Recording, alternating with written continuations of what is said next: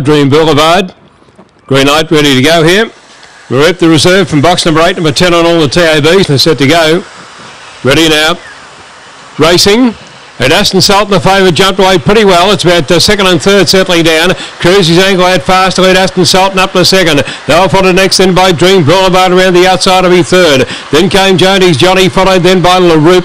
About 3 lengths away then came Carly's Comet, followed then by Running Straight on your Prankster. Hit of the straight, off the track, Cruisy's Angle. Headed there by Aston Sultan, the favourite, dashed away. Aston Sultan clear down. Cruisy's Angle up for second, third. Jody's Johnny dived and got it, I'd say, from Dream Boulevard, followed by LaRoupe, and they were followed then by Running Straight, and then came Carly's Comet on your Prankster. The race time there, 25.54 thereabouts.